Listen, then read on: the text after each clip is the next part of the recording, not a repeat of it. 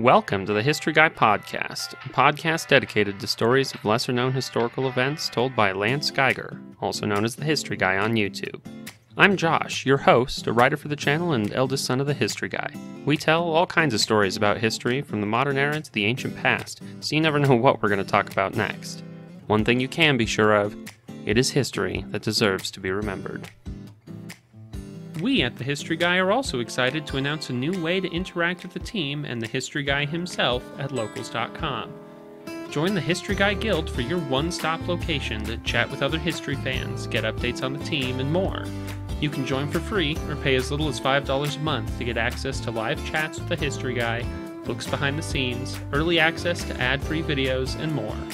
Find us at historyguideguild.locals.com. We look forward to seeing you there. On today's episode, the History Guy tells stories about the contributions of two often forgotten nations that fought with the Allies during World War II. First, he tells the incredible story of the Orzel, a Polish submarine which escaped the Kriegsmarine in the opening days of the war. Then he tells the story of Nortra ship and the vital contributions of Norway's merchant fleet to the war effort. Without further ado, let me introduce the History Guy.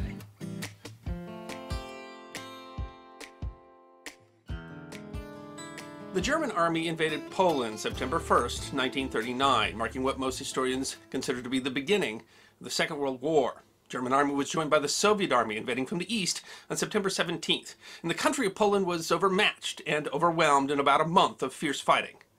But they never capitulated. The government escaped to Britain, formed a government in exile, and Polish forces continued to serve the Allied cause in both the east and the west, on the land, in the air, and on the sea throughout the course of the war. And of all those stories of heroism of the Polish forces in the Second World War, one early story truly demonstrates the tenacity of a people who refused to be defeated in spirit. The Orzel incident of 1939 and the amazing escape of the submarine called the Eagle deserves to be remembered. The Second Polish Republic was established on November 28, 1918, following the end of the Great War. Poland immediately recognized that the newly reconstituted nation would have to defend its borders, and that included the creation of a navy. The Republic received 6 torpedo boats of the German Navy as war reparations, creating a token fleet to protect the Republic's 90 miles of northern coastline that included no major seaports. The Republic embarked upon an expansion plan, largely designed around being able to defend the Polish coast from the Soviet Baltic Fleet. While the Republic had ambitious plans, funding those plans was difficult during the period of the Great Depression. The Navy built 2 ports and commissioned modern warships built in France, the United Kingdom, and the Netherlands, but funds were too restricted to develop the fleet that they sought. One answer came in 1923, when the Navy created a foundation, eventually called the Maritime Defense Fund, tasked with raising public funds to construct a modern submarine. The effort slowly grew to be more organized, doing everything from selling commemorative coins to collections via civic organizations, Boy Scouts, and churches. By 1935, enough money had been collected to consider a design. After considering other proposals, the Navy selected the Dutch Shipyard Union and commissioned 2 submarines, one built with the public funds raised by the Maritime Defense Fund and the other paid for by the state budget. To reduce costs, however, 85% of the cost would be paid in Polish agricultural products, mainly brewery barley. The submarines would be jointly designed by Polish and Dutch engineers and would be modern designs that included several innovations, like more reliable hydraulic controls and an all-welded design with frames on the outer side of the body, allowing more interior space. 84 meters long and displacing 1,110 tons on the surface, the vessels were well armed for their size, including a 105mm Bofors deck gun and 12 550mm torpedo tubes with a maximum load of 20 torpedoes. Powered by twin diesel-electric motors, the boats would have a surface speed of just under 20 knots and an operational range of 7,000 nautical miles. The vessel, built with government funds, would be constructed in Rotterdam and be called the ORP, meaning roughly Warship of the Republic of Poland, Seump, meaning vulture, and the one built with the publicly raised funds would be built in Disgelde and called the ORP Orzel, or Eagle. The keel of Orzel was laid down in August 1936. The boat was launched in January 1938 and commissioned in February 1939. At the time, the Orzel was one of the most advanced submarine designs in the world. That, however, would not be nearly enough. When Germany invaded in September, the Polish Navy included just 5 submarines, 4 destroyers, 1 large mine layer, and a handful of smaller craft. They were significantly outmatched by the German Kriegsmarine. Realizing that they would be easy targets in the enclosed Baltic Sea, 3 of Poland's 4 destroyers left the Baltic Sea for England even before Germany declared war. The Polish submarines, however, were assigned to defend the Polish coast in an operation called the Worek Plan, or Plan Sack. The submarines were to screen the Polish coast to prevent a German invasion of the coast and attack any German vessels bombarding Polish coastal fortifications. The submarines were instructed to conserve ammunition for significant vessels and to follow international law with regards to the sinking of ships, requiring that they notify unarmed ships before sinking. If the plan became unworkable, the submarines were to operate in the Baltic as long as possible and then seek to go to Britain, or, in the worst-case scenario, be interned in a neutral port. Eventually, 3 of the 5 submarines would be so damaged that they had to seek to be interned in ports in neutral Sweden, unable to make it to Britain. The mine-laying submarine ORP Vilk, or Wolf, managed the difficult journey to join the destroyers that had escaped to Britain. But the Orzel would have what British Prime Minister Winston Churchill described as the greatest adventure story to come out of the war. The Orzel left its sector for the Baltic Sea on September 4th, but was identified and attacked by 2 German M-class minesweepers. A depth charge exploded directly above the submarine, causing an oil leak and other damage. The Orzel escaped under the cover of darkness, but needed repair. Moreover, Captain Heinrich Klochkowski fell ill with a mysterious illness, possibly typhus or appendicitis. The captain decided to seek a neutral port, but instead of Sweden, he opted to head to Tallinn in Estonia, possibly because he was familiar with the port, having studied there. The Orzel arrived in the neutral port, with its medieval skyline, on September 14th. The Estonians, themselves trying to maintain their neutrality, may not have been happy to see the Polish vessel, but under a provision of the Hague Convention intended to prevent fighting in neutral nations' waters, a boat from a belligerent nation could stay in a neutral port for 24 hours. At first, the Estonians welcomed them. Klochkowski was taken to the hospital, and they aided in repairs. A German merchant vessel was already in port, and by the rules of the convention, the submarine had to wait 24 hours after the vessel left before it could leave, which extended the stay to 48 hours. But the next day, an Estonian naval officer with an armed guard arrived and informed the first officer, Lieutenant Jan Grudzinski, now in charge of the crew, that the Orzel was to be interned. Pressured more by the Germans than by the law, the Estonians started the next day to disarm the vessel. They confiscated all the navigational charts, the crew's sidearms, the ammunition for the guns, and they took down the Polish flag. There was a brief visit from the British naval attaché, but the Estonians wouldn't let him on board. He managed to slip his business card to one of the Polish sailors. On the back was written, "Good luck. God bless you." Grudzinski and the crew decided they did not want to remain in Estonia. They formed a plan. Grudzinski kept up a show of cooperation while the crew prepared. While 14 of the 20 torpedoes had been removed, on the 18th the crew sabotaged the ropes of the equipment needed to remove the stern torpedoes, delaying the Estonians for another day. A crewman spent the 17th fishing in a boat, which the Estonians considered not threatening and allowed. Under the guise of fishing, he sounded the harbor for an escape route for the submarine. At nightfall, the mooring cables were cut halfway through. The plan was to leave at midnight on the 18th, but an Estonian officer arrived, suspicious, and stayed for nearly an hour and a half until he was convinced that the crew was not planning anything. Finally, at around 3, Grudzinski gave the order to attempt the escape. Crewmen surprised and overpowered one Estonian guard atop the conning tower of the moored submarine. In the control room below, a second guard found himself staring into the muzzle of a revolver. Soon both were bound and gagged. Crewmen wielding axes quickly cut the electrical cable of the nearest searchlight and the telephone wires. Next they finished cutting through the mooring cables, and the Orzel moved away from the dock. The dramatic escape occurred just 17 days after Adolf Hitler had triggered the Second World War by invading Poland. But the boat quickly ran aground on a sandbank, and the Estonians, alerted to the escape, started shooting with machine guns. The searchlights came on, eventually finding the boat, as artillery fire began from port fortifications. Luckily, the fire was inaccurate, and the boat received only minor damage. Grudzinski reversed the engines, and the submarine pulled free and made for deep water. She spent the following day on the bottom, now hunted by the Kriegsmarine. In the escape and the Estonian fire, her radio equipment had been damaged, and the boat was now more than 2,000 kilometers from Britain. Much of that was teeming with enemy vessels looking for her, and she had no navigational charts. Grudzinski headed for Sweden, where he could drop off the 2 Estonian guards they had taken. The German and Estonian press declared them dead at sea, but they were actually provided with clothing, money, and food. Grudzinski hoped to capture a German merchant vessel and take its charts, but the only ships they encountered were warships. A German plane attempted an attack, but the submarine managed to escape into deep water. They were sighted once by a German vessel, but apparently mistaken for a Swedish submarine on a neutrality patrol. Grudzinski was determined to fight on as long as he could, but no targets presented themselves. With the ship low on fresh water and damaged from the escape, including a bent propeller shaft and damage to her directional steering, he decided to make for Britain.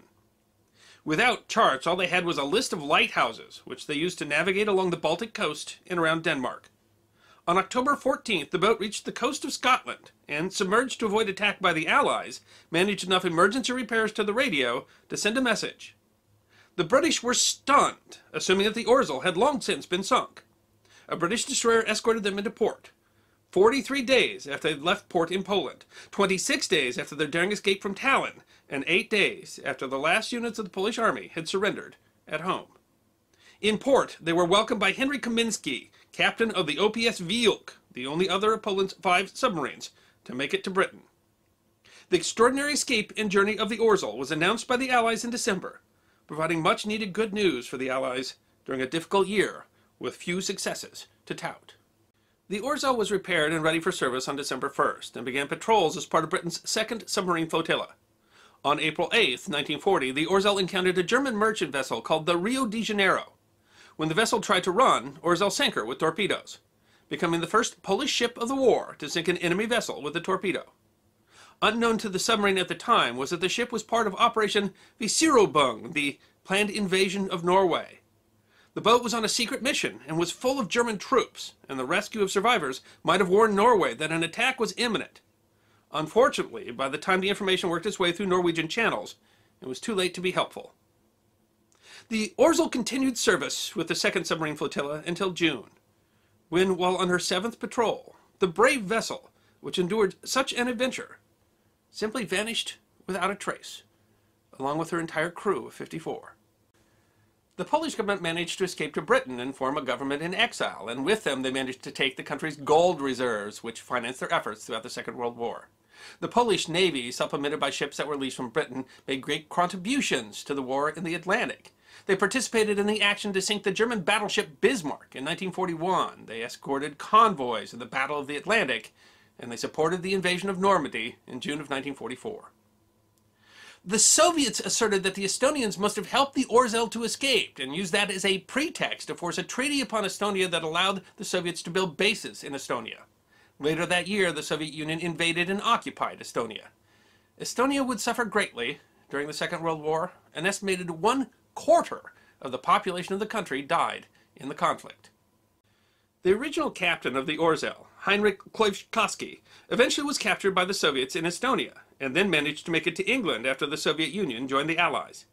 He was tried for desertion for his actions in taking the Orzel to Tallinn, condemned in a letter by the remaining officers. He was convicted and dismissed from the Navy. The disappearance of the Orzel is the great mystery of the Polish Navy. It's generally assumed the submarine must have run into a mine, but without finding the wreck, we can never know for sure. Several expeditions have been sent to try to identify the wreck of the Orzel, but the North Sea is a vast graveyard full of wrecks from the 2 world wars. And as of the filming of this episode, the wreck of the Orzel has still not been found. It seems that the greatest adventure story to come out of the war has ended with a question mark. Now's the part of the episode where we get to chat with the history guy. A little bit about what we just heard, what we're going to hear, and some behind-the-scenes stuff that you only get to hear about on the podcast. So, this is such a great story, and I think for a lot of people, I think it's surprising that Poland even had a submarine. Yeah. It's a great. Poland knew that they were in between powers that wanted their stuff, and they only had a little bit of coastline to defend. And a couple of submarines, trying to build a navy that could defend against whether, the Russians attacked or the Kriegsmarine attacked or whatever, would have been an awful lot. But a couple of submarines can really give you pause, especially when you're talking only, was it something 50 to 90 miles of coast or something like that there. The foresight to build a good quality modern submarine, and they built the 2 of them, really is, it was, for its day, it was more modern than the submarines the U.S. was using at the time. And that was a lot of forethought. But in the end, it didn't do much to forestall the attack. But on the other hand, it couldn't. In that the attack came from Germany across land, and so that the Orzel wasn't going to be able to do much. But it shows what they thought of the submarines too. That they essentially told the rest of the Navy to flee, and they told the submarines, hang around and cause havoc. That's what submarines do. Do what you can, yeah. It's such a good story too. They had they had to raise people's dimes and pennies to do it. They had very little money after and that that whatever 75% of it was in agricultural trade, so they were trading beer, barley to the Netherlands to build their submarine for them. That's a really good story. That they literally trade submarines for beer. Yeah. Yeah, Poland. Poland definitely knew that they were in a precarious position there in between various powers, and of course, I mean, Poland had been fought over for centuries. Yeah. Well, and really had only kind of gained back its countryhood in the Treaty of Versailles. Had fought the war with the Russians in between there too, because there was the Soviet Polish War, and so I mean you were a brave lot in Poland because I mean, but you'd say that too about Denmark and Norway and Belgium, and there were countries that are compared to the large belligerents of the war, they knew that they were at best roadblocks, stepping stones. And yet they still tried to preserve their integrity and their nation, even though they knew they were outnumbered and in various ways, in different ways. Yeah, Poland did its best with what they had, especially. I mean, they become a country in like 1919, and then they faced there was destruction from World War I, and then they fight with the Soviets, and then the Great Depression, and it was a rather difficult time to build up an army, especially for a really from country scratch, because there was no military prior to that. So it's there's actually a lot of great history in Poland, and you can certainly say that they were brave fighters, and that really showed on the Orzel. Ultimately, they were ready to do what they had to do, and it's impressive. It's impressive that they were willing to. It's also impressive that, Poland as a country was conquered quickly. Yeah. And yet the Poland as an identity and as a force to fighting in the war remained for the fact that the government made it out with all their gold is that's a great story. I'm sure that the Germans are like, scheiße. But but that was how Poland was able to. Yeah, they did, and their forces, their land forces, also fought quite bravely during the war. Their air forces fought quite bravely with the RAF. So it wasn't just the Orzel. Their destroyers, operated in the North Sea Patrol and the for the entirety of the war. So a lot of things. But just the story of the Orzel. One of the things about it is early in the war, when the Allies didn't have a lot to say. The Orzel escaping was a good piece of news at a time when they didn't have a lot of good news. And so at the time, this was a big deal. This was, the escape of the Orzel. Now, I doubt very many people really remember the Orzel outside of Poland. Then that was one of the reasons that I told the story, because it certainly deserves to be remembered. That escape from Tallinn is just, it's a wonderful story. And it's incredible. Yeah. That alone was worth telling, but it's also, I mean, you're right that people have forgotten this truly heroic effort by these people who were the whole time. You would not have necessarily held it against them if they had. No. Matter of fact, the captain of the vessel, with a stomach ache, essentially was willing to surrender. But the rest of the crew apparently had stronger stomachs, and no one would have, if they had just followed orders there in Tallinn and unloaded their torpedoes and then gone into internment, which would probably have gone bad for them in that Estonia ended up being Soviet zone, and then the Germans chased the Soviets out. That was terrible, and then the Soviets came back, and it was the whole thing. It was a terrible place to be during the war. But no one would have blamed them if they had just gone into internment. But instead, they came, and the plan is great. I mean, they sabotaged the equipment so that they couldn't get the torpedoes out, so that it stalled it another day, and then they had an officer there, and they had to BS this officer until he left, and then they took the two guards. They left the two guards in Sweden eventually, right? Yeah. So they gave them a boat and some money and said, "There you go, dude." Good luck. They escape under fire. Who knew that the Estonians were shooting at the Poles during the Second World War, that actually fight would occur. But they planned all that, and they had a guy out in a fishing boat who was actually sounding the harbor, and I mean it's a great story. They're very, very clever.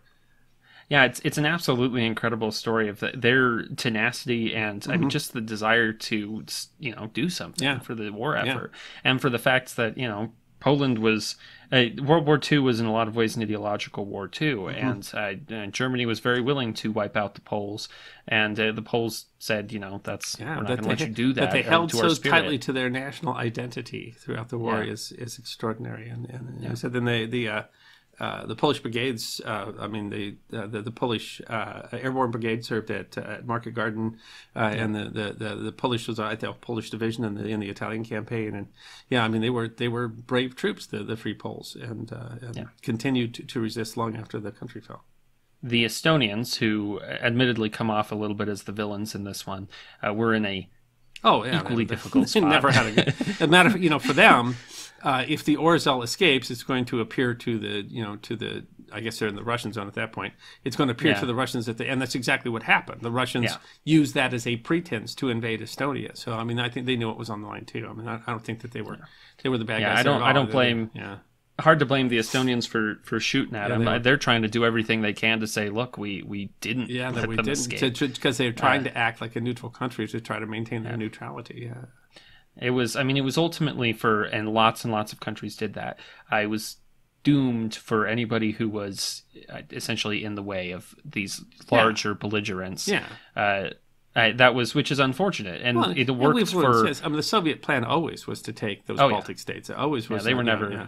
So they were always just something where the dragons are on either side of them waiting to gobble them up. Yeah. Yeah, and that was true. And they're free now. Latvia and Lithuania. Yeah. But I mean, there's only a handful of countries really that were able to really truly remain neutral, especially in Europe. I mean, Spain, Sweden, Switzerland. Yeah, and there were particular reasons for that. Although honestly, I still think that given enough time, probably Germany would have turned to dealing with those countries, but that's a completely different question. Yeah, I mean the nature of the war was why they wouldn't have attacked them. And it's interesting that Spain remained neutral, especially since the relationship that they had. And I don't think you were in a position. Of course, Ireland was neutral during the Second World War. Right. That's true. But I mean they were in a position where they could do that. But obviously, as a matter of fact, even Ireland, there was still talk about Germany invading Ireland so that they could invade the UK from there and stuff like that. Even those states that managed to geographically have a distance still were kind of, Sweden was able to maintain neutrality because Germany needed their iron, but had Sweden resisted, they certainly would have taken them. Switzerland's neutrality, they were surrounded by Axis power, so their neutrality was only kind of sort of neutrality. You would talk about them being kind of somewhat German aligned, only because they were utterly dependent upon Germany for any of their stuff to move. So I mean, on the other hand, because they're such a mountain state, it would have been more cost to militarily attack them than it was worth. I mean, they certainly couldn't have resisted Germany, but I mean, they would have been able to make a much better stand given the nature of the country. So, it's just a matter of what it was worth to the Germans. So, neutrality was not easy in a lot of places. There were a lot of places that wanted to be neutral that couldn't. Belgium did not want to have a part in the war, and they didn't have a choice. To be honest, I'm sure Poland did not want a part in the war. Poland would have rather not been a part of the war. It's interesting. The whole war starts because I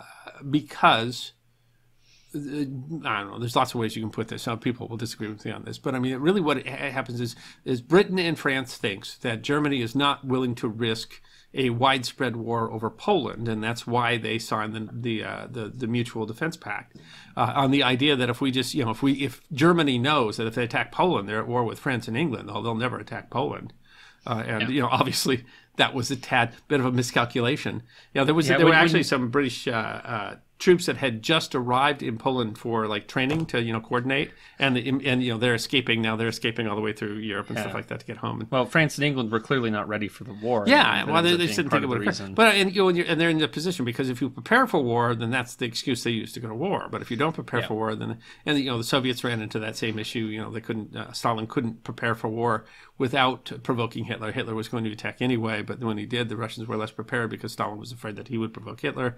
And in the end, it's very difficult to stand in the middle and say, no, I don't want to be any part of this, especially if you have something people want.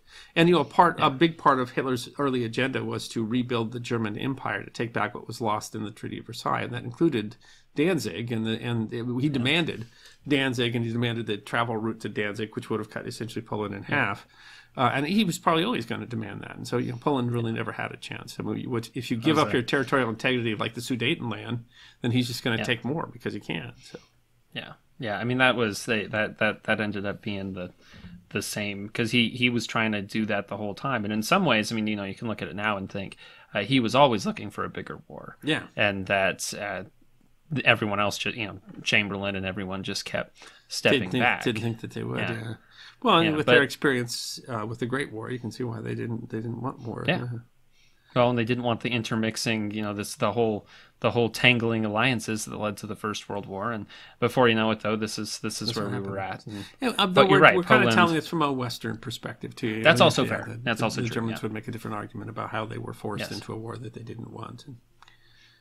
We're historians. I mean, what happened, and what happened was Poland was invaded. Poland had a navy. That navy wasn't large, but it was fairly modern, and they managed to remove most of the navy intact, including the Orzel, which was an incredible story. Yeah, that's really quite impressive that the destroyers and stuff were all able to make it out. Were able to, yeah. I mean, because the Germans had submarines too, so yes, it is extraordinary. Yeah, they had a lot of submarines. In those, I mean, that was a time when probably the most important part of the war was the Battle of the Atlantic, and having those destroyers, which continued to serve convoy escort for the whole war. Yeah, that was a huge thing. That was very, very useful. It is so tragic what happened to the Orzel. It's tragic that after getting out and all it did, that it goes on the regular service, and you just find out that submarine life is dangerous. Never know what happened to her. Yeah, and that was true of so many submarines, and the Orzel had a somewhat higher profile because only the one two, and it was a famous submarine. Yeah, but we said they've been trying to find the Orzel since, and I think at least two, maybe three different times they found a submarine they thought was the Orzel and found out it's just another submarine, and that's how many submarines have been lost in the North Sea that they didn't know where they. I mean, those were obviously they didn't know what they were when they found them, so those are other submarines that had gone missing during the First and Second World Wars. Yeah, there's still many submarines that we don't know what happened to them. Yeah. There's so many different things that can happen to a submarine that ends up at the bottom of the sea, and might not even know the general area. I don't know if other than the North Sea, I don't know how specific we know where the Orzel was lost. If they had better plans, you think they would have found it by now, because there has been a few times do you find such a concentrated effort to find it, because this is so important to Poland and its history. So, and there's another concentrated effort going on, and I have all the hope that they will find the Orzel, because it's an important piece of history, deserves to be remembered. And those 57 men, you can't bring them back, but I mean, their descendants at least deserve the right to know what happened and where. Yeah, I don't know. It's something I'd like to know too. Would be an interesting. We wouldn't have that question mark at the end of the Orzel story. Yeah. We're not sure, other than probably it hit a mine, which that's. So there's other things that could happen. I think that it lacks a German report that suggests that they encountered a German warship or something like that. But so their guess is it hit a mine, but which is a fair guess. But maybe we'll be able to find that out if we find the wreckage. I do like that this one has a connection to our next story, because the Orzel manages to fight and sink that ship that was on its way to invade that was Norway. its major aside from escaping and getting out, was that it sank a transport that was carrying German troops that were preparing for the invasion of Norway. So it is interesting that there's probably some significant cost in terms of German material and lives. And the Germans are having to hide that's even going on, because they don't even want anybody to know what's in the ship. So, which is the whole reason why they ended up sinking it. The ship turned out to be more important than they would have guessed. Yeah, and that was as we've talked about with Poland, that's a bit of revenge. Similar with Norway too. It's a bit of revenge. Yeah, and similar with Norway too, another country that didn't ask for war and was hoping for neutrality, and was desperately trying to be neutral. That was another one of those difficult stories. Magellan TV is sponsoring this episode, and they sponsor all of our podcasts. And if you've listened to the podcast, you know that what we like to do is talk about what we've been watching on Magellan TV lately. And so, what have you been watching on Magellan TV? Yeah, I enjoy true crime. I really do. I enjoy stories where they just tell the story of a crime and a criminal and how they caught him, and it's an interesting piece of history to me. There's some things are kind of lurid about it. So I was just kind of popping through true crime, and I saw this series. It's kind of funny because I didn't really expect what it was going to be, but I saw the series, and it's called The Suspects. On the Loose and Dangerous. So I thought that it implied that these were suspects who hadn't been caught, and it's not. It's actually more of a traditional true crime where they tell stories of crimes that occurred, and they interview the detectives on how they found the criminals. But the interesting thing about The Suspects is it takes place in Australia. And Oh. they're really digestible. There's three crimes per 30-minute episode essentially. So it's only about 10 minutes, so you can really it's pretty snappy and kind of like a History Guy episode. And they're almost comically Australian crimes. So I only watched the first episode. I really enjoyed it. I'm an American. I'm a Yank, so I do find some just some entertainment in Australian accents and things like that. But I mean, it's stuff wouldn't happen in the U.S. That's what I would say. And it was a lot of fun as far as true crime goes. It's almost in between cops and something like On the Case or what some of the shows that we have going on here. It's as fun as any true crime series I've ever seen, simply because they're dealing with really stuff that's just offbeat on what the crime would be. So and there's a ton of true crime on there. And if you enjoy true crime, if you want to figure out why women kill or whatever, then that's just as broad and amazing as their history collection is, and their space collection and their nature collection. They have a true crime collection too. So if you want one where you don't have to spend an hour to see who done it, if you want one where you can then I would really suggest that The Suspects, On the Loose and Dangerous. So I had fun watching that. What have you been watching lately on Magellan TV? So one of the ones I watched recently, which was absolutely crazy and totally different, it's called River Jaws: Evolution of the Catfish.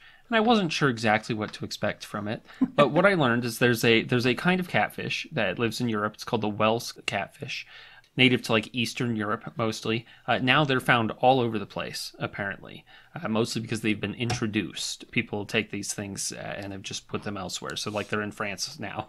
But these catfish, they've found these particular group of them that are eating birds. They are coming actually out of the water and eating pigeons. Which is apparently a very strange behavior for a fish. So like they walk? How do they get out?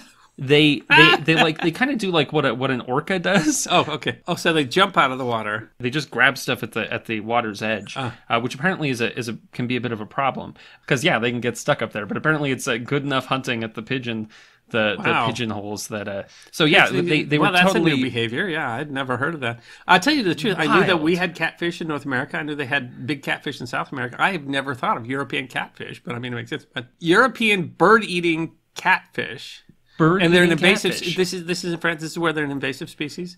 What an extraordinary story! Although who knew? They talk some interesting stuff about just how invasive they are. They apparently don't do damage really to the local ecosystem. So whether they're invasive or not, unless you're a pigeon, unless you're a pigeon. But of course, you might not care. If you're the people, you might not care if everybody the catfish thinks they got plenty of pigeons. Yeah, no one's like, oh, I'm missing the pigeon at the catfish. Yeah, they're like, oh, well, it doesn't seem to be having an effect on the pigeon population. I'm like, yeah, probably not. That's I don't know. Is it good? Does it taste like chicken? If it's it is a catfish, right? So I mean, it is a catfish. It's appropriate that it's eating birds. It's a really strange documentary. I was totally surprised by it, and I learned some absolutely insane things about European catfish. I will absolutely have to look that one up. Who knew? And of course, if you are a listener or watcher of The History Guy, you can always go to try.magellantv.com/historyguy, where we will always have a deal for you, sometimes a free month or a deal on an annual membership, or even a documentary that you can watch for free. Again, that's try.magellantv.com/historyguy. Next up, The History Guy tells the story of Nortraship and Norway's important contribution to World War II. Germany invaded Norway in April 1940 and defeated the Nordic nation in a 62-day campaign. But many Norwegians continued to serve the Allied war effort, serving from Allied countries like the United Kingdom and Canada as part of the Free Norwegian Forces, or at home as part of the Norwegian resistance. But it was a group of Norwegian civilians who had arguably the largest impact on the war. In fact, some have argued that without them, the Allies would have lost the war. The Norwegian government in exile formed the Norwegian Shipping and Trade Commission, called Nortraship, to manage the Norwegian merchant fleet, and their little-remembered contribution was a vital part of the Allied war effort. It is history that deserves to be remembered. On the night of April 9th and 10th, 1940, German forces attacked Norway. The Norwegians were largely caught off guard, although they did sink the German flagship Blücher, and this delayed the Germans long enough for the royal family, government, and treasury to escape from Oslo. The Norwegian government in exile was headquartered in London, and Norwegian forces served admirably throughout the war. But Norway's greatest contribution to the war effort wasn't in strength of arms, but in tonnage of ships. When Germany invaded, hundreds of Norwegian-owned ships were scattered across the world. In the interwar years, Norway's merchants had purchased dozens of new ships, turning their fleet into the fourth largest in the world, and one considerably newer than anyone else's.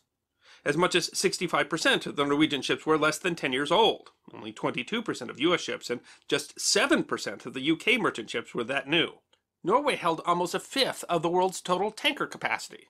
In all, the Norwegian fleet had some 4.8 million gross registered tons at its disposal. The relationship between Norway and Britain didn't start with the invasion. In World War I, Norway had been called the neutral ally, thanks to its technical neutrality but British favoring policies during the war. Norway declared neutrality in September of 1939, but their position was always tenuous. The first Norwegian ship to sink was the MS Ronda, which hit a mine on September 13, 1939. They had trade relationships with both Germany and the United Kingdom, but Norway relied much more on trade from the UK, which provided grain, oil, and coal, and controlled dozens of international ports. Leadership in London knew that war would require much greater shipping capacity. With war with Germany looming, they hoped to gain control of, or at least cooperation with, the Norwegian fleet. Before they'd even entered the war, Norway and the United Kingdom had come to terms on the Scheme Agreement, which promised a percentage of the Norwegian fleet to sail under British charter, including about two-thirds of the tanker tonnage. In exchange, the Norwegians were promised important commodities necessary to keep the country functioning. In order to maintain Norwegian neutrality, the agreement was officially negotiated by the Norwegian Shipowners Association. During the 7 months after the war began and the invasion of Norway, more than 50 Norwegian ships and some 400 crew were lost to German hunting. Denmark and the Netherlands both refused to sign similar agreements. Norway's neutrality was doomed from the start. Norway was especially valuable because it controlled a major supply of iron, especially from northern Sweden, that the Third Reich needed. On the same day it invaded Norway, the Nazis invaded Denmark, and a month later Belgium, Luxembourg, the Netherlands, and France. Forces in Norway fought on until the 10th of June, longer than any other invaded country in the early part of the war, but by then the UK was busy dealing with the collapse of Allied defenses in France. The founding of Nortraship itself occurred in a flurry of activity after the invasion. 12 days after the invasion, Royal Mandate had confirmed government requisition of the entire merchant fleet, otherwise privately owned by Norwegian shipowners, many of whom were still stranded in Norway. On the 23rd, Norwegian government officials were dispatched to London, with control of the merchant fleet to be given to Eivind Lorentzen, a shipowner in charge of the shipping directorate. By the time they reached London, they found that much of the preparatory work had already been completed by Norway's minister there and Ingolf Hissing Olsen of the Shipowners Association. In fact, the offices at 144 Leadenhall Street opened 4 hours before Lorentzen's arrival. Later, they would open other offices outside the city and in New York. Shortly after Norway fell, the Germans took over radio in Oslo and broadcast to the Norwegian merchant fleet that they were to make for neutral ports or to return home to Norway, but not to go to any British ports. The BBC immediately radioed out a counter-order inviting the Norwegian vessels to come to Allied ports for safety, where they would be welcomed and receive compensation for their services. The creation of Nortraship was highly contested. The British still wanted to simply take control of the fleet, but the Free Norway government wanted to maintain its control and its independence. Without the merchant fleet, Free Norway had no means of supporting itself or its armed forces. One of the sticking points was who should insure the fleet, but after a few days and an incredibly short negotiation, the British were able to telegram captains that your ship is held covered by the British government against war and marine risks on the values and conditions under which she is at present insured. It was a remarkable achievement, apparently in less than an hour, mostly through Lloyd's, without knowing where the ships were or what they carried. Admirably, not a single Norwegian ship obeyed the Nazi broadcast from Oslo. The fleet comprised around 1,000 ships, from ocean liners and tankers to Norway's whaling fleet. It was one of the largest merchant fleets in the world and called itself the world's largest shipping company. Their position was fairly unique. Denmark, which had surrendered, had its ships essentially commandeered by the British, but Norway's government remained intact. Many of the decisions by Norway and Nortraship can be viewed through the dual lens of short-term military goal and long-term financial ones. They were called allied and competitor. As one book called it, they served for patriotism and profit. Before the U.S. entered the war, Norwegian ships not chartered to the British took advantage of high market rates for shipping from the U.S. When the U.S. entered, months of negotiation eventually led to the Hogmanay Agreement, in which the Norwegian negotiator fought hard for Norwegian interests against both of the Allies. During the war, almost 90% of Norwegian government revenue came from Nortraship. The Norwegian ships sailed mostly in the North Atlantic, the most dangerous shipping theater of the war, although they served throughout the Mediterranean and the Pacific as well. The quasi-private entity ran successfully, but not without some significant internal frictions. Powerful private and government personalities faced off, especially that of appointed Lorentzen and Hissing Olsen, who represented the ship owners. The problem was partially solved when Lorentzen was sent to the U.S. to deal with free ships, ones not chartered to an ally, and disagreements over who should keep the earnings from such shipping. The government stepped in to say that New York and London offices were parallel offices that ran their own ships. In the U.S., several free ship owners continued to cause problems. One of the largest was Thomas Olsen, who insisted that he was most qualified to manage his own ships. One Norwegian government official called Olsen's acts bordering on high treason. Those ships owned by ship owners who served in Nortraship certainly faced the moral dilemma of making decisions that might benefit them personally. Lorentzen himself received criticism, especially for continuing to run a line of his own ships in South America, and appointing his son to a position in the New York office. Arling Dekeness, who negotiated the Hogmanay Agreement, was viewed suspiciously because he flew his own ships under foreign, mostly Panamanian flags. In 1941, Norwegian shipowners formed an association to defend their interest. Partially, they feared that the government intended to nationalize shipping after the war, which the Norwegian government denied. There was also the issue of payment. Before the invasion, Norwegian crews received a 300% hazard pay. Afraid the pay difference would affect the morale of other Allied crews, Britain demanded that UK merchants and Norwegian ones be compensated equally once they joined the war. Eventually, Norwegian crews were promised only slightly higher rates. Joining the war, however, was dangerous. In the summer after the invasion, losses skyrocketed. In the next 9 months, Norway lost 96 ships to enemy action and began to have problems crewing their ships.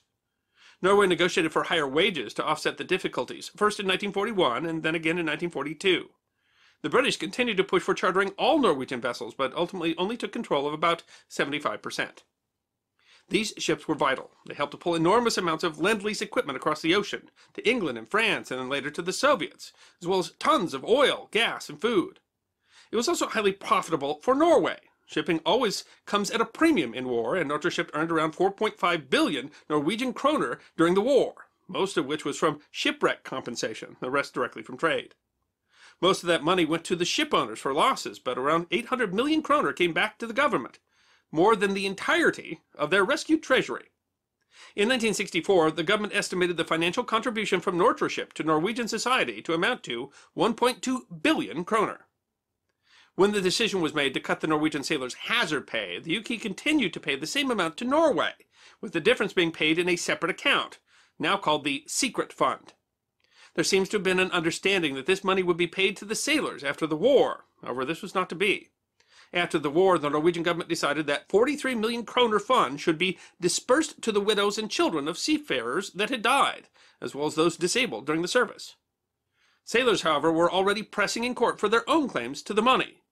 The sailors' case was thrown out by the Norwegian Supreme Court in 1954. That wasn't the only example of poor treatment for Nortraship sailors.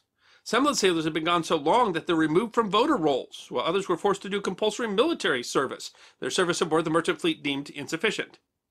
Many of the sailors suffered PTSD, called War Sailor Syndrome, but were given much smaller pensions than soldiers who had been held in Norway during the war. Some politicians even argued they deserved no pension at all. Up to the 1960s, war sailors and their families had to prove their problems were a direct result of the war. It wasn't until 1968 that the burden was reversed and the government had to prove that the problems were not caused by the war. It wasn't until 2013 that the Norwegian Minister of Defense issued an apology. The story of our war sailors is a shocking narrative about a society that was not properly prepared to take care of some of the biggest war heroes, he said. The war sailors were eventually given money in 1969, amounting to 180 kroner per month the sailor served. One author writes that for the majority of the Norwegian population in Norway during the German occupation, the war years were a challenge of the more prosaic kind. Norwegian sailors and the Nortraship fleet had a different wartime experience. They were at war. Of the 1,000 ships and the 30,000 sailors that served at the beginning of the war, more than 500 ships were lost, and some 3,600 sailors died, along with about 1,000 foreign crew members. About 10% of the total shipping tonnage lost in the war was Norwegian. The 3,600 dead made up a full third of total Norwegian casualties during the Second World War. Nortr's ship provided valuable service to the Allies during the war, providing supplies to both Britain and to Russia. A 1942 U.S. diplomatic memorandum noted that in 1941, 40% of all oil and gas and 30% of all foodstuffs sent from the Western Hemisphere to England were sent on Norwegian ships. Their role should not be understated, nor the risks that they faced. They served primarily in the most dangerous sea theater of the war, the North Atlantic, facing the dreaded German U-boats at the height of their hunting. British politician Philip Noel Baker, who served after the war as the Minister of Fuel and Power, said, "If we had not had the fleet of Norwegian tankers on our side, we should not have had the aviation spirit to put our Hawker Hurricanes and our Spitfires into the air. Without the Norwegian merchant fleet," he argued, "Britain and the Allies would have lost the war." So, these two stories combined, they both tell the stories of countries that fought as hard as they could, but ultimately were occupied, yes. Yeah. Didn't have much of a chance against the forces. Norway was a very different battle than Poland. Yeah, and Nortr's ship work, it was a very different story than the Orzel, but still, what it is these are at sea. When the war starts, the country is occupied. They manage to continue to serve. And in both, of course, in both cases, the governments escaped. So you had governments in exile. Yeah.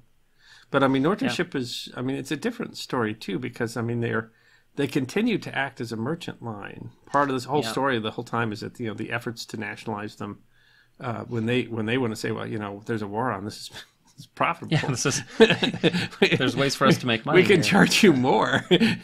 Yeah, very dangerous. And of course, we learned that through this episode. Is that a lot of these ships were sunk. And but how, especially as a tanker fleet, because tankers were always at a premium. I don't think that most Americans, I don't think a lot of people I know that study the Second World War realize how critical the ships of Norway were in maintaining in the Battle of the Atlantic and maintaining the trade. I don't think that you think about that. There were Norwegian troops in exile too, and like the Polish troops in exile. But that this really was a major contribution to the war effort that is very much underappreciated and nearly forgotten history. Yeah, it's one of the things that when we think about wars, what they do documentaries on and stuff, it has a lot to do with battles, and that's the exciting part of the war. But they were part of the Battle of the Atlantic. They're part of it. But absolutely. They don't really talk about the merchant ships are not usually the things that you see the documentary on. Yeah. Even though they are constantly, you'll hear them, in the list of things that were sunk and tonnage that was sunk. Yeah. Is that they were very much a part of the war effort, and their life is very much at risk. And in a ship that's not very well defended, you might have a small gun, you might have a small gun crew, but you are a legitimate war target, even though you're not really a legitimate warship. And they're brave lads.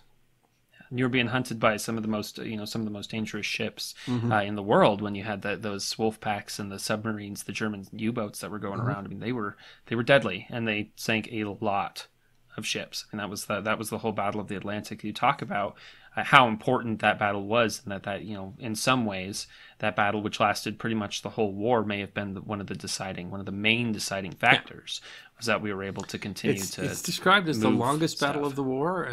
There's people will disagree with that if you look at the campaigns in the Pacific, but it's time as the longest continuous battle of the war, and really one of the largest battles in history was that Battle of the Atlantic. Yeah. And it was still being fought, very much contested. Even at the end of the war, we had all these methods for fighting submarines, and the submarines were still taking ships, up till the day of surrender. Yeah. Yep. And it's just an incredible story. Again, and who knew? Just like we didn't know that Poland had submarines, who knew that Norway was such a significant merchant fleet before the war? Yeah, they had like a fifth of all tonnage, and especially in their tanker fleet. And this was something that don't necessarily think about. But all the countries knew that kind of stuff was going to be vital, and it was the only way that we were able to. I think one of the reasons that Germany invaded Norway is that they knew. Because in World War I, Norway was neutral, but they were a huge assistance to the Allies. Yeah. And that might, no matter how they talked about it, the bottom line, it was easier for England to blockade Germany than it was for Germany to blockade trade England, and so that meant that those trading partners were more likely to be, I mean, it's true of the United States too, were more likely to be conducive to England. But I think one of the reasons for invading Norway was to prevent that fleet, to prevent that massive, and it's not a surprise. I mean, this is the Vikings, right? Yeah. I mean, yeah. So they'd use ships to go all over the world, and actually, they were still doing that. Much of England was occupied by people from Norway, right? I mean, that's the descendants of them today. But I mean, I had no idea that Norway, prior to this episode, that Norway had a fleet so large, so vital. Yeah. Initially the country falls.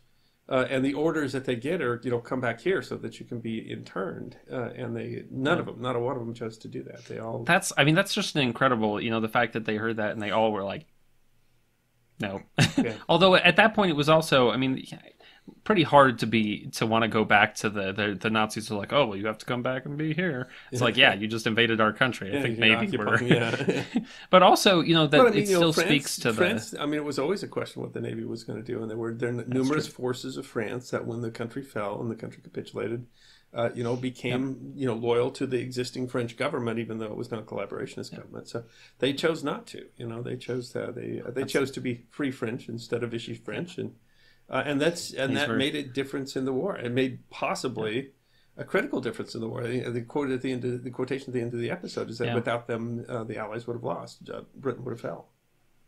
It's an incredible story, but I think that's that speaks to how important it was that we could move. Even before the United States really entered the war, stuff when we were talking about sending supplies and food and things like that was absolutely vital. And those tankers, because we were sending fuel. Yeah, those tankers, fuel. I mean, that was absolutely right. We saw that in microcosm in Malta, where, I mean, the whole idea of the defense of Malta depended upon whether you could fuel the Spitfires. As long as they could fuel them, they could defend the island. And that's the same thing was true of England on a much broader scale. The petrol had to be moved in order for them to be able, defense in the era of the Second World War required that you have fuel. Yeah, I mean it's an incredible to try to think that if the British had not been able to send planes into the air during the Blitz, and later in the war critical, because we had cut the fuel plants, etc. Then the Germans were not able to train their pilots, and that started to show with the Luftwaffe. And, I mean that all makes a huge difference. There's no question that the Battle of the Atlantic was critical, but there's really no question if you look at it that the ships of Nordership were critical to the Battle of the Atlantic, and that's the piece that I think a lot of people don't know. And of course, even afterwards, they struggled to get recognition, even from the Norwegian government, for their service and the risk that they took. It isn't interesting, because they talked about how they fought, for patriotism and profit, and you can see in some ways why you're like, oh, well, you weren't as committed to the war effort as someone who enlisted. But at the same time, I mean, it's when you look at the numbers and when you look at what happened here, I mean, these guys were risking their lives, absolutely. About 1 in 10 of them died in the war, right? Yeah, so they were risking their lives as much as combat troops. Yeah, awfully difficult to say that they weren't treated as combatants and belligerents. They certainly were the whole time, and they just didn't have much chance of shooting back most of the time. I also think, one of the interesting parts about this one, we're really only able to go into it a little bit. There was a lot more, I remember when researching this episode, but we talked about it somewhat. The rivalries between the actual ship owners and the Norwegian government, and then of course England the whole time was trying to the British wanted to they wanted to nationalize the whole thing. They wanted to control it through the British, which I get. They feel much more confident that they'll be able to get their needs met. They just wanted to treat them like British ships. Yeah, so it's an interesting, they did that essentially to the Danish fleet, but it's really interesting to see some of these Danish fights. government had capitulated. They had become essentially a belligerent. They didn't have the government in exile, and so they could treat that differently. They could essentially say these are war booty. Even though those Danish ships, those people on the Danish ships were still, sacrificing because they, wanted to keep their country free. I mean, I think for the sailors it wasn't all that much different, but that legal status was different. And England throughout just wanted to be able to do that. So a lot of the sailors were doing it for themselves, and were surprised to find out that they received really little compensation for their wartime service. I mean, and you'd say that of the American Merchant Marine too. I mean, they continued to be paid to do what they were doing. it's always true too, that there's all these different interests, because you see what of course they're fighting for their country in the ways that they can, and they're critical in the war effort, but also, profit of course matters, and that was something that some of them thought about. And for the country of Norway, they were very aware that without the merchant fleet, without any money coming into the Norwegian government's coffers, and of course the entire country of Norway was occupied at the time, they weren't getting anything from there. This was the only way that they were going to be able to continue to do anything for the war effort. And it's difficult. It's hard to imagine that if you lose your country like Poland did in 1939, come back 6 years later and try to reinstitute your government, you're talking about going back into a place where you didn't have your territory for all that time. Didn't have so civil authority, the fact that Norway was able to at least make some money during that time for the government probably helped in the they couldn't be taxing for that whole period, so that at least they were able to. It was, like I said, one of the reasons they wouldn't let them nationalize and wouldn't let them just integrate it into the British merchant fleet is that the Norwegian government says this is the only way we have to make money right now. It was so impressive that how quickly Norway and the Norwegian government was able to essentially put this together. Because they were doing it. Norway's being invaded, and again, the Norwegian government's able to escape thanks to, which is another story, that story where they sink or damage the Blucher, right? And that's a whole interesting story too. It wasn't really what this episode was about, but they were, within days they had this concept ready to go, and then they were able to insure the ships despite they were all over the world at that point. There's some really interesting and those kind of seem prosaic compared to some parts of the war, and yet those were all vital to keeping this part of the war effort in existence, which was vital. A critical point. It wasn't. This is not something small that we're talking about. We're talking about whether England stays afloat. So and in the end, everybody worked with each other's interests in order to be able to win the war. So it is an extraordinary story. But they need to be remembered as veterans. They need to be remembered as people who were risking their lives in order to contribute to the war effort, and who did fight and die in that war as much as people who had joined the Navy.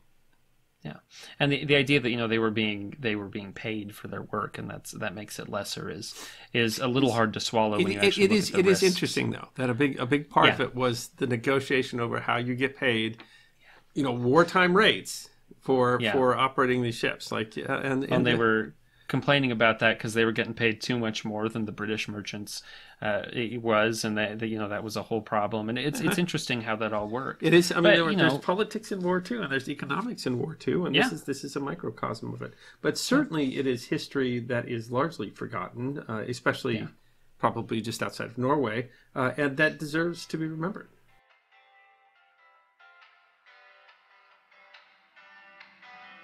Thank you for listening to this episode of the History Guy podcast.